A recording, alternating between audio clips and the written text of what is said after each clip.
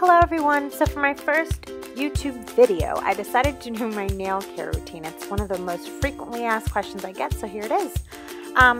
First, I start with Sally Hansen's Instant Cuticle Remover. I leave that on for around 15 seconds on each finger.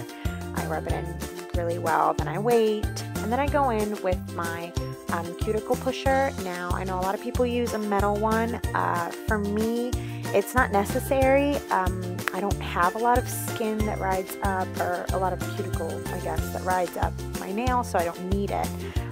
This works just fine for me. So after I do that, I go in with Lemony Flutter, which is my absolute fave. I rave about this on Instagram all the time. And here I am filing. I leave my Lemony Flutter on while I file. This is another question I get all the time, is how I get my nails so straight and the corners. Some people don't like it, but I need them to be sharp for some reason, and this is how I do it. Just file straight across, and then I kind of just take each corner and file perpendicular. Then I take my buffing block. I don't do this often, but I included it because some people get stains, and this is a good way to get rid of those. Lastly, I go in with my cuticle clippers.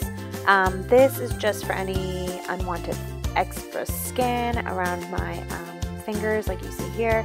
And that is pretty much it, guys. If this was helpful to you, please give it a thumbs up, subscribe, and all that other good stuff.